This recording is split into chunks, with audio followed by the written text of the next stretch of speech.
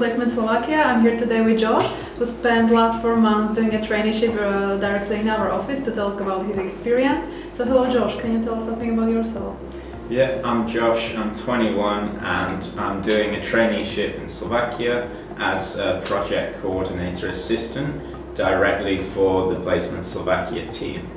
And can you tell us what was the nature of your position and the main responsibilities? So as a project coordinator assistant, basically I'm assisting you because you're in basically getting more trainees onto the Placement Slovakia program. So this is like lots of people across the EU at different unis. We basically want to raise awareness and reach out to like customer touch points, whether it be through social media, emails, and doing presentations, job fairs. These kind of things really help us to increase our reach for trainees. And out of all the tasks you had, which were the most challenging for you, and what do you think you improved the most at?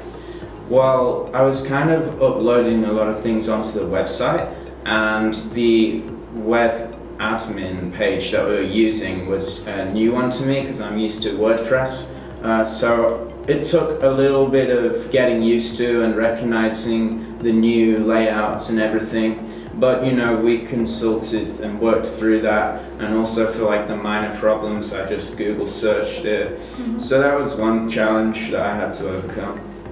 And how do you think that your experience here enhanced your future career prospects?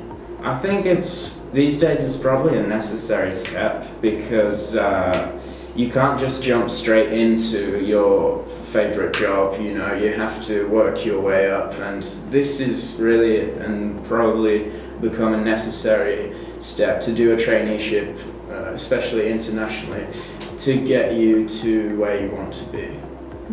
And how was your life in Slovakia? What do you enjoy the most? Yeah, so Slovakia, like, culturally it's kind of different to the UK, but having said that, I noticed like so many similarities in the fact that the people are just very warm and friendly, and you have very hearty food and like good beers and nice hospitality. So. And what's next for you now? What are your plans after coming back home? Well, I'm gonna go back to Liverpool actually, and basically I will try to get a marketing assistant role full-time, and yeah, just have fun along the way. Christmas is coming, so a little bit of like downtime as well for maybe a few days, and yeah. Would you recommend our program to your friends and maybe other young people? I would, and also would say it depends on who you are, because you have to do your own research and everything, and to make an informed decision.